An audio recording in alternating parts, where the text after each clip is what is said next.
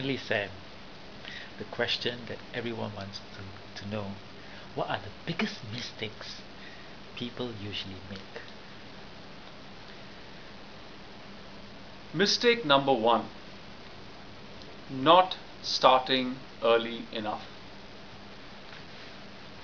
But luckily, as the idiom goes, it's rarely too late.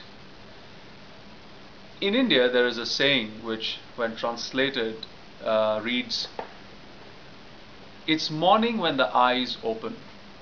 So the moment one sees a video of this sort or reads the right kind of book, meets the right kind of person, and realizes that financial planning is important, they must start to implement it. So that is the mistake number one, is not starting as soon as they know that financial planning needs to be done.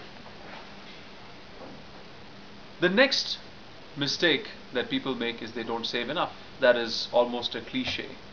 But saving is one thing, investing is the next one. So, mistake number three is not investing right. It's not about the right investments. There are investments that are right for different people everywhere. Every investment has its place in the market. But what is suitable for you? What plan, what strategy is suitable for you? That needs to be considered. The next mistake, of course, is trying to do everything all by yourself.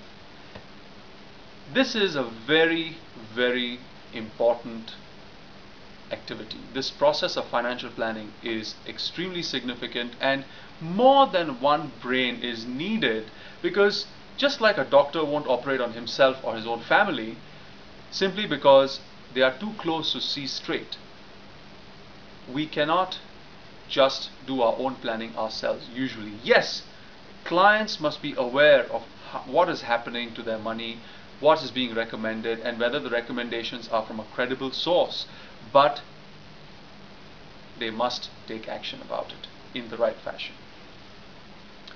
And last but not the least, I will not stretch the mistakes section for too long, but the last but not the least is not considering inflation.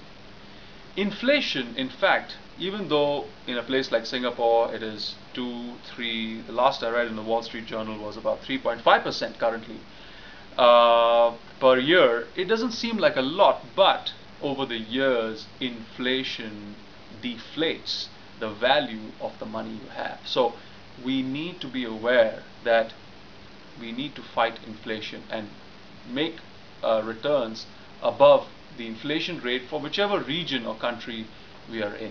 So these are some of the few mistakes that people make, and which is where qualified financial advisors exist to help people cross that hurdle and secure their own lives.